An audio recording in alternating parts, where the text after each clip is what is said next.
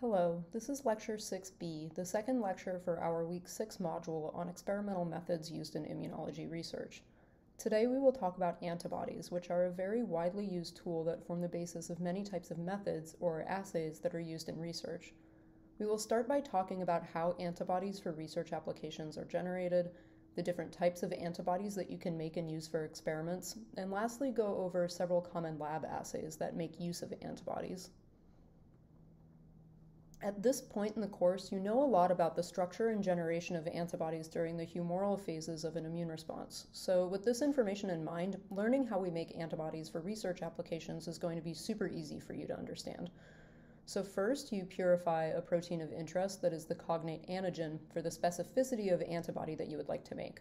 So for this hypothetical example, say that you want to make antibodies that recognize IL-1 beta or murine IL-1 beta, shown here in yellow, which means that it's IL-1 beta that came from a mouse. And you should remember what this cytokine is from our earlier lectures on innate immunity, because it's produced during pyroptosis and downstream of inflammasome activation.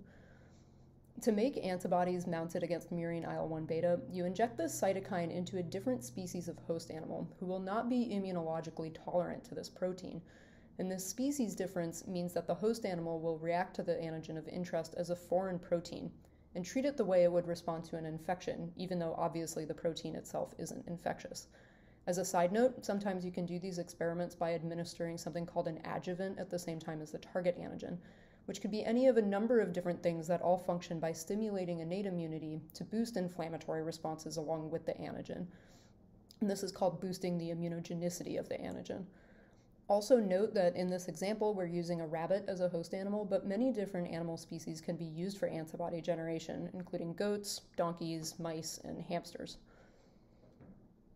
So since this host species mounts an immune response against foreign antigen, it undergoes B-cell activation and the induction of a humoral immune response that we learned about during week 5. These responses consist of multiple B-cell clones whose distinct specificities recognize different epitopes, or smaller protein motifs, that are present on different parts of the antigen's tertiary protein structure.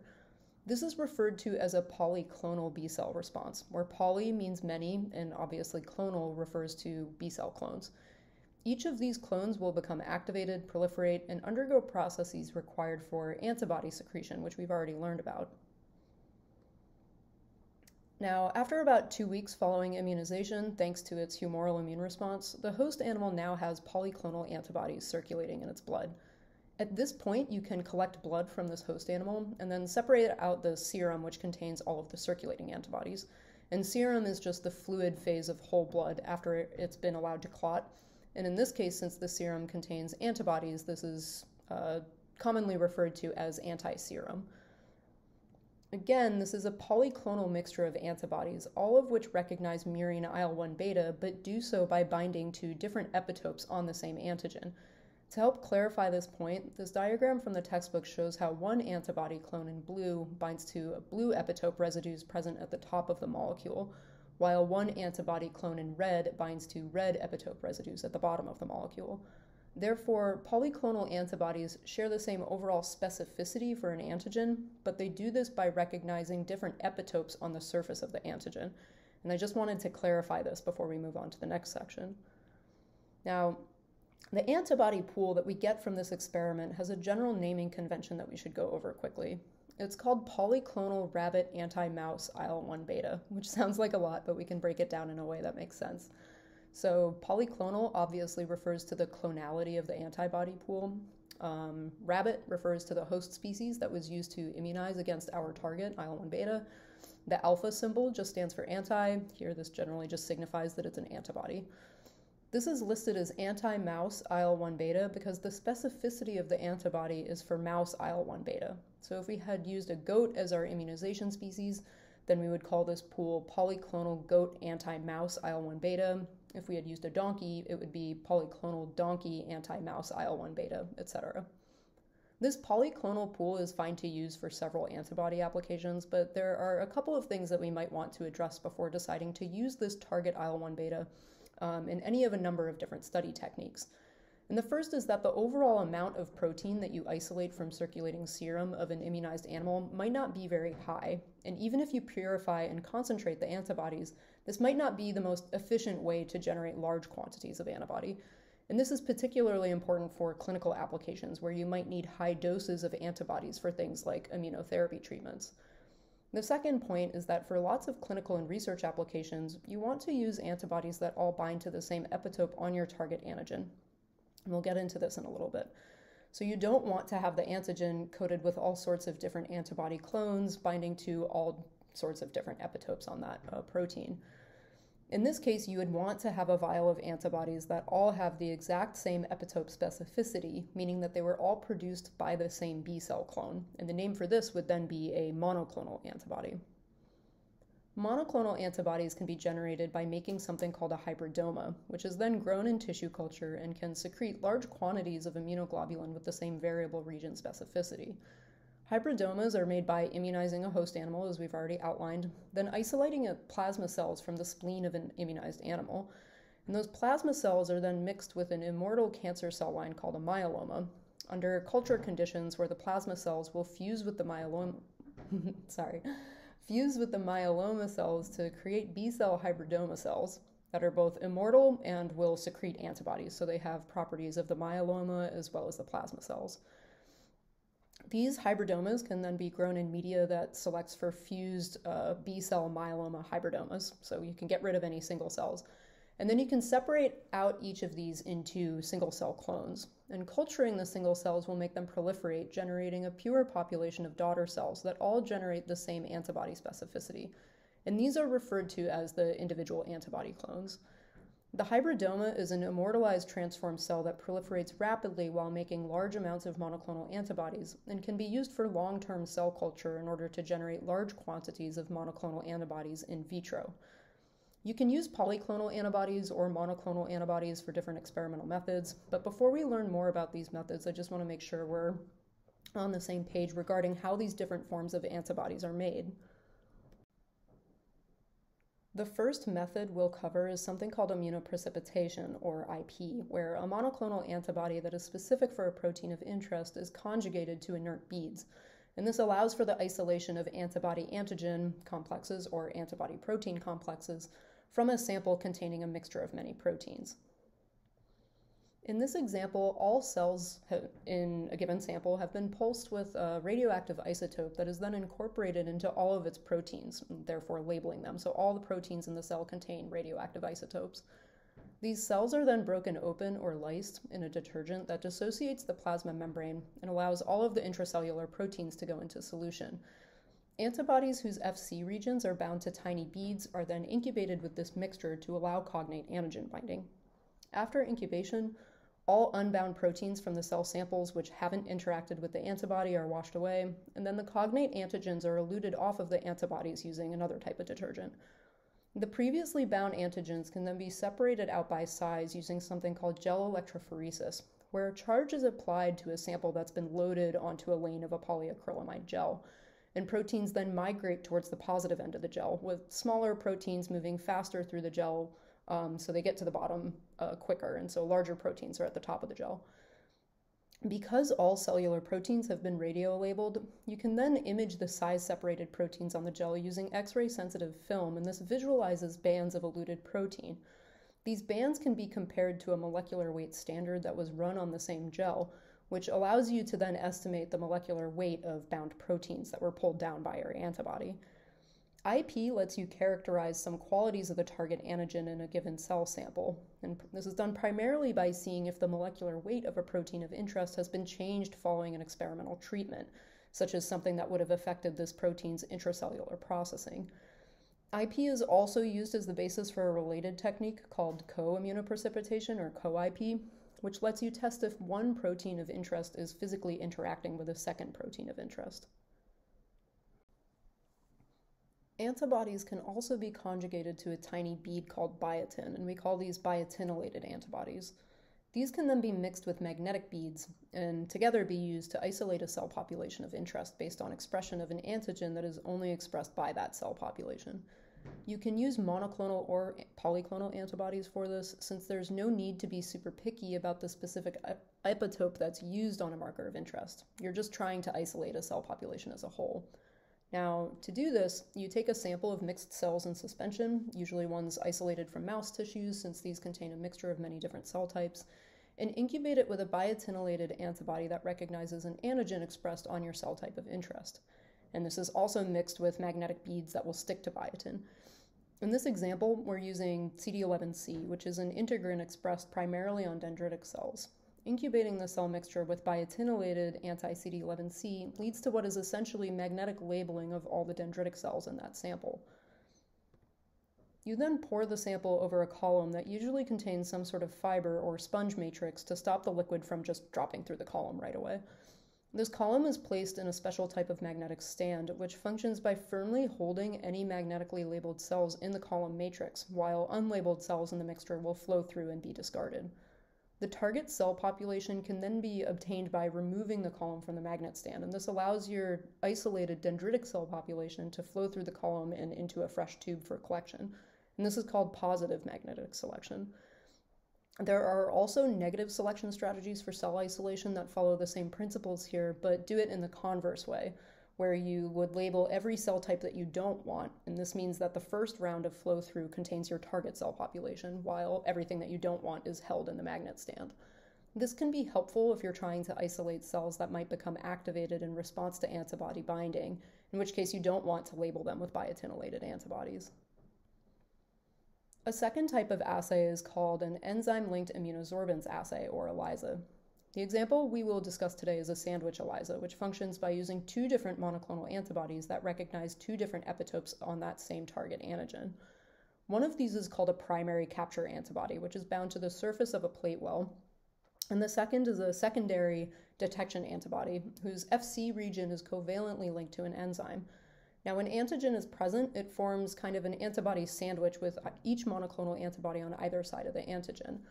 A substrate can then be added to the sandwich, which will be converted by the linked enzyme into some sort of signal for the assay. In ELISAs, this is usually the generation of a colored protein or fluorochrome.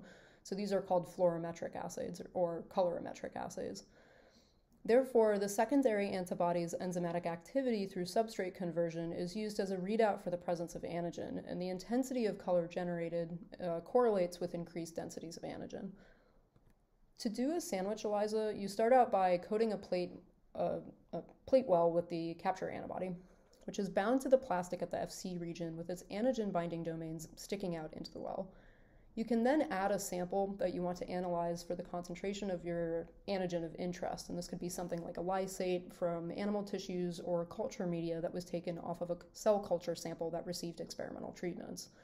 If antigen is present in the sample, it will bind to or be captured by the capture antibody. You then add the enzyme conjugated secondary antibody, which again must be a different antibody clone for the same antigen in order to be able to bind to a different epitope of the antigen than the capture antibody. Once this is added and you've formed an antibody sandwich, if antigen is present in the sample, you then incubate the sample with some of the enzyme substrate. And again, if antigen is present, then the linked enzyme will catalyze a reaction with its substrate. With ELISAs, this enzymatic reaction usually yields a colored product that is read out as a signal for the presence of antigen. And again, the intensity of the color present in a plate well can be quantified using an instrument called a plate reader. The intensity of the color generated is directly correlated with increased densities of antigen in the experimental sample, and you can calculate the concentration of the target protein in a given sample by comparing its intensity value to those that are established by a standard curve that you run in the same plate. This is made by running the assay on protein standards of known concentrations. ELISAs are often used to quantify concentrations of soluble factors in a sample, like cytokines or chemokines. There are a few different types of ELISAs, but they all work through the same principle of using some form of linked enzymatic activity as a readout for the presence of antigen. A third type of antibody assay called a Western blot also uses primary and secondary antibodies to detect the presence of target proteins in a given sample, although the logic here is a bit different compared to the sandwich ELISA. In a Western blot, the primary antibody is again specific for antigen or target protein of interest. However, instead of being specific for a different epitope on that same antigen, Westerns are done using secondary antibodies that recognize the Fc region of the primary antibody that was used in this assay. The secondary antibody is still linked to an enzyme whose substrate catalysis can be used as a readout for the presence of antigen that was detected by the primary antibody. So this logic is the same between ELISAs and Westerns, but the specificity of the secondary antibody is different for Western blots. Because the primary and secondary do not recognize the same antigen, it's okay to use either monoclonal or polyclonal antibodies for this protocol. For Westerns, you start by loading a sample, which is usually a lysate taken from cells or animal tissues, onto a polyacrylamide gel, and then you run gel electrophoresis like we saw for the immunoprecipitation protocol. Again, because these samples include a mixture of proteins, gel electrophoresis allows for the separation of proteins based on their size, with smaller proteins moving more quickly towards the bottom of the gel, while larger proteins migrate slowly and are closer to the top. This allows you to separate your target antigen, here shown as purple dots, from other differently sized proteins. Once the sample has been separated by size, you then lay the gel over a fixed membrane and transfer the size-separated proteins from the gel onto this membrane. Again, this is done by applying an electric charge. Once the proteins are fixed onto a membrane, you then probe the membrane for your antigen of interest. So first, the primary antibody with specificity to your target of interest is added, and then after that incubation, you add the enzyme-linked secondary antibody that is specific for the Fc region of the primary antibody. Like with the ELISA that we just learned about, you then add a substrate for the linked enzyme that will catalyze a reaction, yielding a signal that can be detected as a readout for the presence of antigen. There are a few different types of these for Westerns, but maybe the most common substrate is a chemical that is catalyzed into something that emits light or luminesces. So this is referred to as a chemiluminescent assay. This luminescence can be detected by laying the membrane over a piece of film and then developing that film in a darkroom. So if your antigen or protein of interest was present in a sample, then you end up with dark bands on the film where light was emitted, with thicker bands or blobs, sometimes corresponding to higher amounts of target antigen that were present in the sample. You compare the location of these bands to a protein standard in order to make sure that your target protein turns up in the place where you would expect it to, given its molecular weight. This example here in the upper right is a Western blot that I ran back in grad school, where I wanted to detect the pro-apoptotic protein caspase 8 in a few different cell lines. So you can see that the antigen, caspase 8, was present in samples 1, 2, and 3, but absent in sample number 4. And the beta-actin row below is something called a loading control, which just makes sure that you loaded the same amount of overall protein into each well of your gel. Western blotting is an easy way to check for the presence or absence of proteins, and to a lesser extent, the relative amount of protein. However, Westerns aren't quite as quantitative as some other antibody-based methods for measuring protein concentrations in a sample, so just keep that in mind. A fourth application of antibodies also involves antibodies whose Fc region is covalently linked to a molecule that's used as a readout for antigen expression. These are often used in immunofluorescence or IF microscopy, which is a type of imaging analysis that you can perform on either tissue sections or monolayers of cells that are cultured in vitro. And the simplest way to do this is by using antibodies specific for a target protein of interest that are directly conjugated to a fluorescent molecule called a fluorophore. Now, when the antibody is bound to target antigen, you place the sample under a microscope and apply a wavelength of light that is known to most efficiently excite that given fluorophore. And it's shown in this diagram here in the left panel in blue. If you've taken some chemistry classes, you'll remember that excitation of molecules means that their electrons temporarily increase their energy state. And when these excited electrons return back to their ground state, they emit energy as an emission wavelength. And this is represented by the green arrows in the right panel of this diagram. Excitation and emission wavelengths are well established for many different fluorophores, which means that an excitation laser can be paired with a detector that reads the corresponding emission wavelength of light for that given fluorophore. A microscope allows you to spatially map that emission to a specific location in the sample, which indicates that your target protein was present at that location. For abundantly expressed antigens, performing IF with directly conjugated antibodies can work for imaging by microscopy. However, if the expression of an antigen is low, or you don't have a good antibody clone that doesn't bind super well, you may need to do sequential antibody incubations using a primary and secondary antibody like we just described for Western blotting. Except for microscopy, you would obviously use a secondary antibody that's conjugated to a fluorophore instead of an enzyme. Because the Fc region of a single primary antibody can be bound by multiple secondary antibodies, this effectively amplifies a fluorescence signal for a single antigen by increasing the amount of fluorophore molecules that are associated with a single antigen molecule. Whether you need to use a secondary antibody or a directly conjugated primary depends on a lot of factors like antigen expression levels and how good the antibody clone is, and usually figuring these things out takes a lot of optimization steps that are done by a researcher. Here is an example of immunofluorescent microscopy performed on a section of a lymph node dissected out of a mouse. And this image is from a talented coworker of mine, and her name is Yamar Farsakoglu. She stained this lymph node section with various combinations of either primary conjugated or secondary conjugated antibodies that were specific for a marker called B220, which is shown in blue, and this is a marker for B cells, podoplanin in green, which is a marker for fibroblasts or structural stromal cells that are found in the lymph node, and CD8 in red, which obviously marks cytotoxic CD8 T cells. The fibroblasts in green provide a view of the overall shape and structure of the lymph node, and B220 staining really nicely shows the B cell follicles that are located along the outer cortex of the lymph node, and these again are shown in blue. You can see T cells concentrated in the deeper central region of the lymph node that makes up the T cell zone, and these again are in red.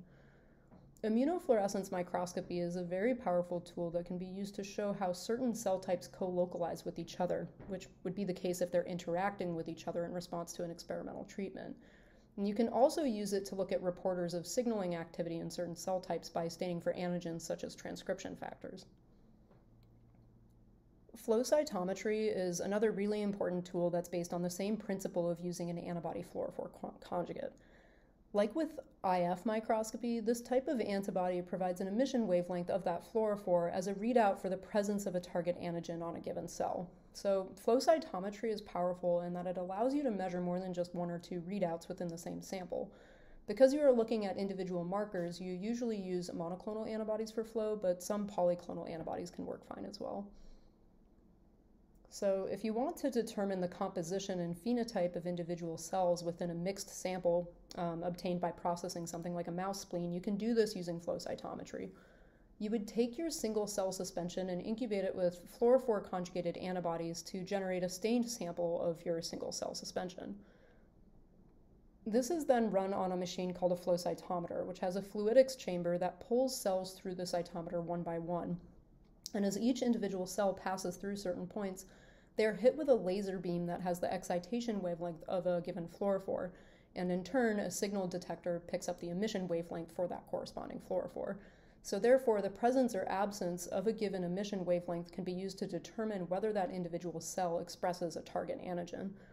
This is pretty simple when you're only looking at a single antigen, single fluorophore combination, but most flow cytometry experiments involve running large multi-parameter panels containing a dozen or more markers. We will discuss flow a bit more extensively next week when we talk about its applications in clinical diagnostics. The last example of antibody application that we'll cover today is a pretty major one used in both research settings as well as clinical settings. This involves direct binding to a surface antigen of a cell in order to either neutralize the activity of that antigen or to kill the antigen-expressing cell. Let's look at the neutralization example first. And so here you have an antibody that's not conjugated to any other sort of readout molecule, and it recognizes a receptor expressed on the surface of a cell. Binding to this receptor may either change its conformation or block its interaction with other proteins in a way that interferes with this receptor's function, therefore inactivating the receptor and inhibiting any sort of downstream signaling. For this application, it's very important to use monoclonal antibodies since certain epitopes on a receptor may inactivate a receptor while other epitope sites may activate it. So you wouldn't want to use a mixed polyclonal population here.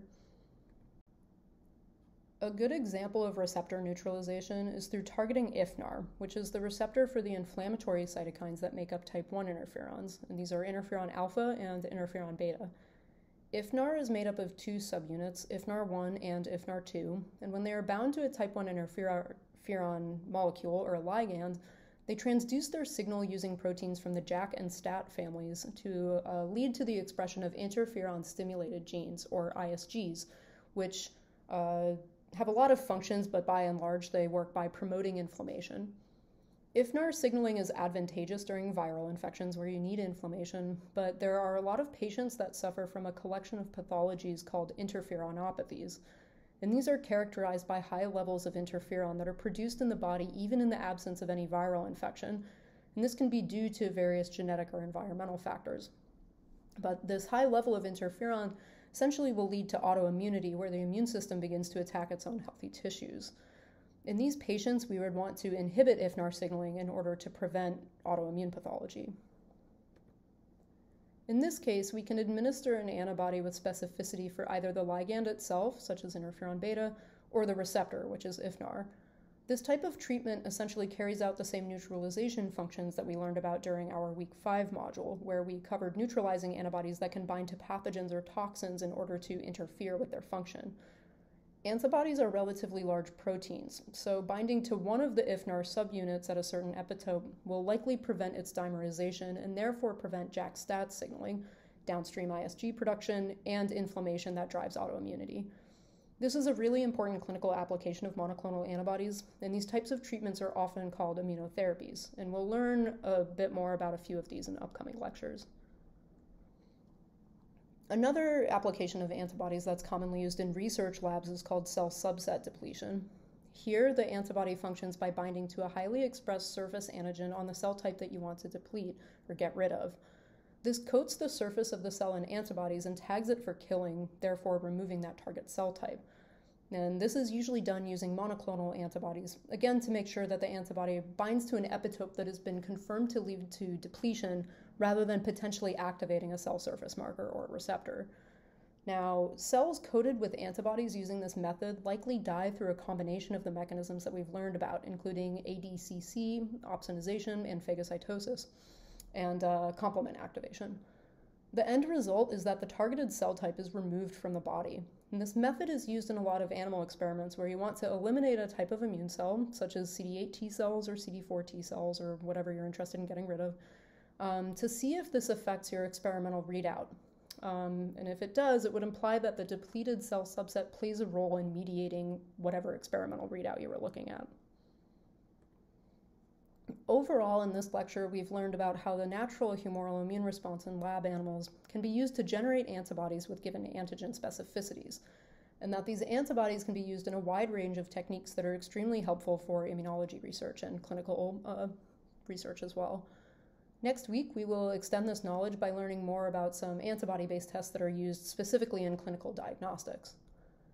We've established that antibodies generated in lab animals are polyclonal, which have numerous antigen epitope specificities, and that if we need to make antibodies that all share the same epitope specificity, these are called monoclonal antibodies, and these usually require the generation of something called a hybridoma.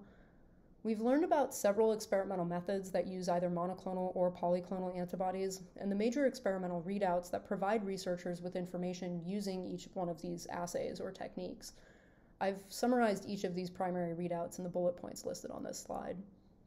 That's it for this week's discussion of experimental applications of antibodies. There is one remaining lecture for week 6, which will cover mouse models used for in vivo immunology research.